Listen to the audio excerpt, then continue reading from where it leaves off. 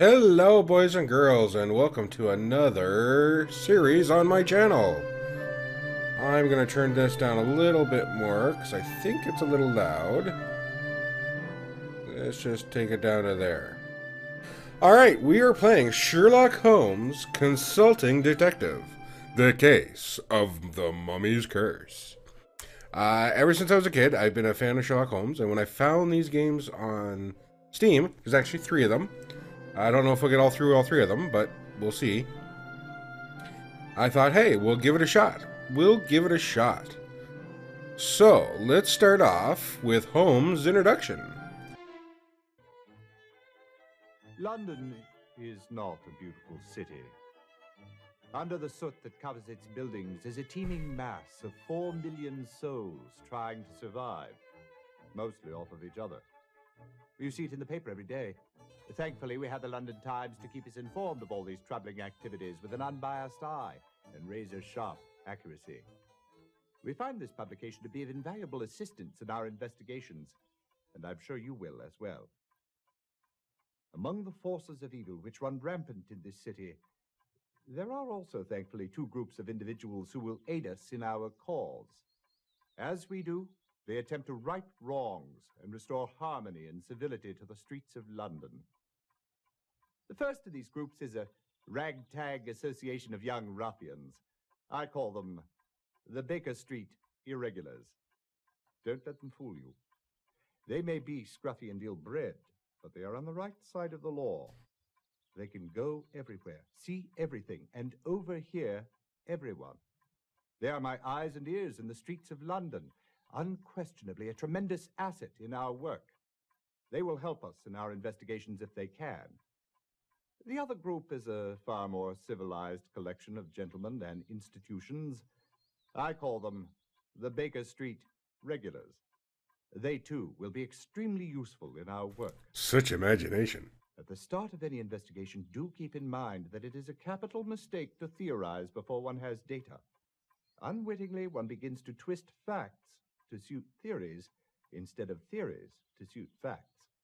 Ah, the famous The people and Holmesisms. places to whom I will now introduce you will help us to collect the facts. May we use them wisely.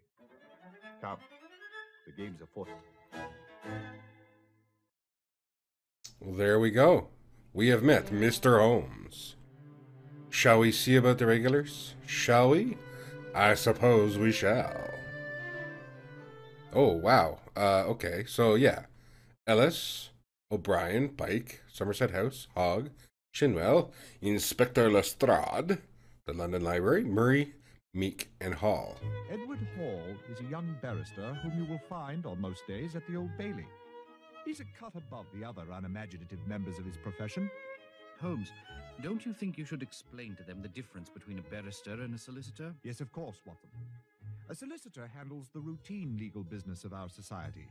If you do not have to go before a court, you will have no need for a barrister. If you must go before a court, then your solicitor would engage the services of a barrister. Aha, so now we know that.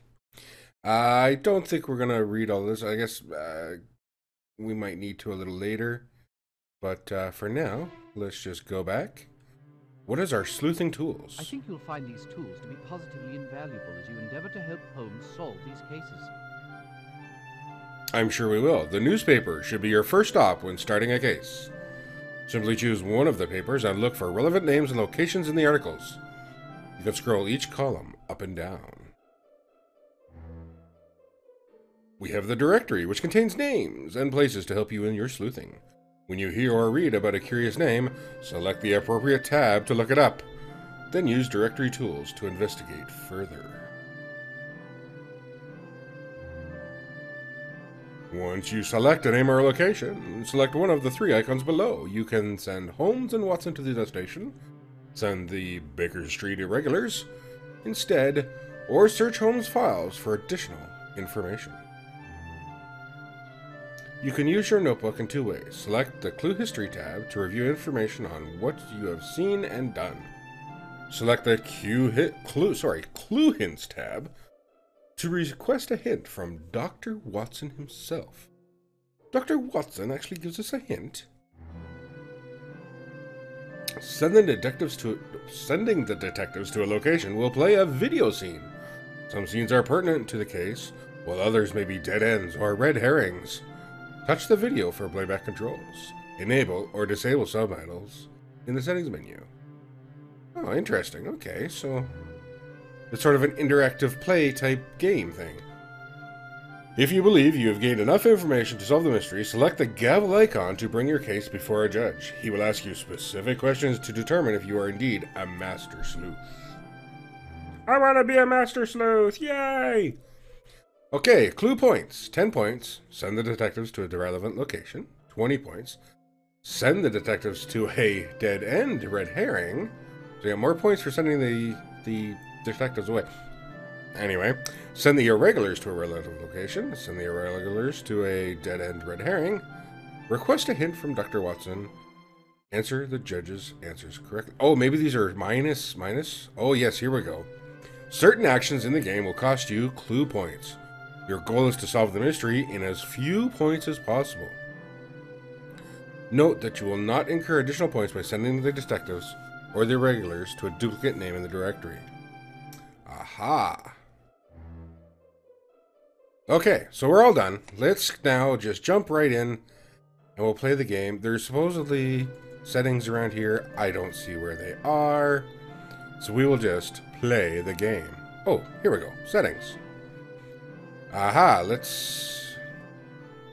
we'll leave that down. Nope. We will take subtitles. We'll not go back to full screen because I don't know how that'll screw up my resolution on this first video. Maybe on the second video we'll check that. I really got to start going into these a little bit more educated. Alright, begin a new game. Within a lantern-lit sitting room at 221B Baker Street, Sherlock Holmes slowly takes a pull from his pipe, while Dr. Watson, reclining after a bit of tea, peruses a discarded copy of the London Times. What rubbish! What balderdash! You must have read something terribly disturbing, Watson, for you to be so overwrought this early in the morning. Indeed, Holmes. It's irresponsible of the Times to play upon people's superstitions. Ah, you must be referring to the affair of the mummy's curse. Has the entire city in an uproar. 3 men dead, and they expect us to believe that a 4,000-year-old mummy was the murderer. I'm surprised a mummy? you're taking some interest in this case, Holmes. To the contrary, my dear Watson. I have made some inquiries. Because I dare say I do believe this murderer is a much younger chap. Such wit. Such wit. Alright, shall we read the newspaper? Oh, let's see. Let's go back 18... Oh, geez, we go back quite a ways. Let's see. Welcome home. We're going to keep your appointment. Let's see. A Flitchet, live ostriches, strange event, a sudden gale off the Isle of Man. A murder, here we go. A murder was committed in Bloomsbury last night. Shortly after 10 p.m., Constable Lane, summoned by cries for help, entered the home of 42 Tottenham Court Road of Mr. Oswald Mason, chief accountant of the Bank of England, and found the body in his study where he had apparently been murdered by the blow to the head. Mr. Mason's body was discovered by his wife upon her return to the home around 10 p.m. The police report only that the intruder apparently entered by the upstairs window, and, judging by the disarray of the study, a struggle occurred in which Mr. Mason met his death. As of this time, the crime has not been brought home to any person, but the best detectives in Scotland Yard are now involved in the investigation and search for the perpetrator of this bloody crime. Mr. Mason is survived by his wife Rose and a brother, Cecil. Oh, well, interesting. Let's see what the most recent says. To the editor of the Times. Sir, with regard to the recent mummy murders, I'd like to suggest that we abandon our attempts to disturb the ancients, in their graves or otherwise. This applies not only to such excavations as have become so common in Egypt, Morocco, and the other foreign lands, but also to such projects in our own British Isles. If the hypothesis of such men as James Ferguson, who believes that Stonehenge is the ancient monument of the Saxon Druids, are true, we should leave these burial grounds undisturbed. Surely, if these murders are the work of some present-day mortal human, the police will discover his identity and bring him to justice. I do sincerely believe, however, that we should not meddle in the magic and sorcery of which we know not, for we have not with the means to control the forces thus unleashed. Well, let's see, we got some marriages. Oh, look at that. And Reginald Reagan, to Thomas Joyce, a great yeoman, to John Faith. Oh, look at that. Hey, wait a minute. Oh, Reverend Roger. Okay, never mind. Elder daughter. Okay, yeah, good. Yeah, okay. So I don't see much. So let's just jump right in here. Let's do some investigation. No more newspapers. Newspapers are boring. Let's go to the directory. Let's see. Who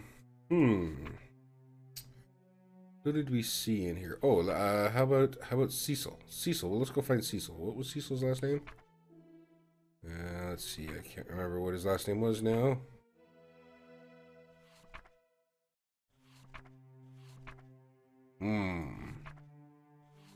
I don't see a Cecil. Do you see a Cecil? A Cyril? No Cecils. Well, let's go see who. The Do You Know Jesus Club. Let's search Holmes's files. Diogenes Club, founded by my illustrious brother Mycroft. Sorry to say, but it seems to have been established for the convenience of some of the most unsociable and unclubbable men in town. Well, that's interesting. Alright, let's see. Baskerville. There's a name. Sir Charles Baskerville, the current patriarch of the Baskerville family. He restored their lost fortune and is currently living at Beckersville Hall, located on Dartmoor, not far from the hamlet of Grimpen. Alright, well, that's not really helping us much here, boys and girls. Let's go see the notebook. Dr. Watson learns from the Times that the mummy is supposedly responsible for 3 men's deaths. He does not reveal the names, but they are certainly listed in the articles. Yes, they were. I don't want a hint. Leave the hints out. Okay, so let's go get... We must get a name. I forgot to...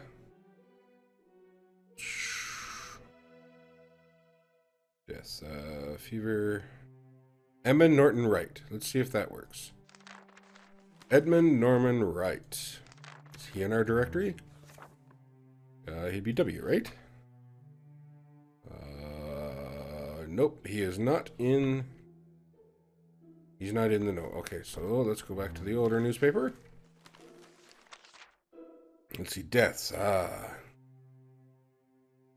American papers, please copy. I wonder if that was normal. At Marylebone, Assag Payar, 32, of French nationality, was charged with performing with a bear by the name of Clyde in the public highway, causing a crowd to assemble. Ooh, such evilness. Such evilness. Okay, Ebenezer Turnbull. He died there.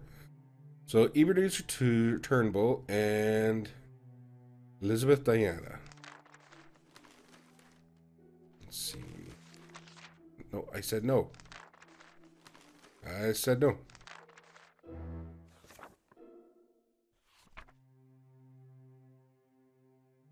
There, Turnbull and Ebenezer. Search of Holmes' files. The third son of Earl of Downey. At the age of 6, he discovered a Roman ruin and on the family's country estate. He has led a number of archaeological excursions, notably several to the Luxor, Karnak area, where he's made some significant archaeological discoveries. Let's send an irregular. Finally, Tipper says, after Dr. Watson asks the irregular to visit a home of the murdered gentleman. With a shilling in hand, the lad runs out and disappears into the fog. The lady was nice enough. She looked about like someone was going to jump out of the bushes, she did.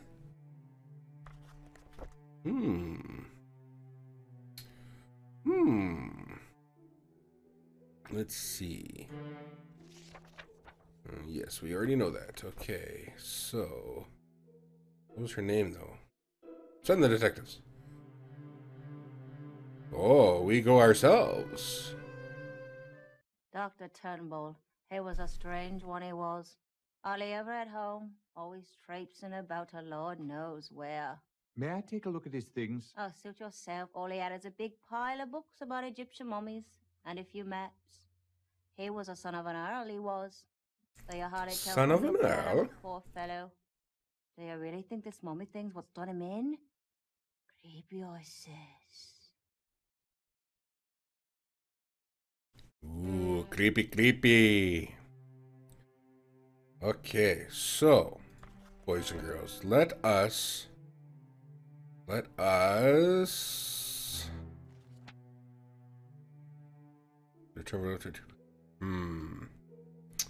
not doing so well. Okay, so, let's go to the judge. Holmes and Watson leave 221 Baker Street, it's 221B to be precise, Baker Street, and hurry to the Queen's Court to present their case before the magistrate. We have no idea what's going to go on, but let's just try this. You haven't done a thorough enough job of investigating yet. Do continue your sleuthing. Well, darn. Alright, boys and girls. We will continue this next episode. It's looking pretty interesting. It's kind of a neat little game. We'll see how we get on. Alrighty, boys and girls. Here from Victoria and London, we're going to leave the case of the Mummy's Curse, as of yet, unsolved.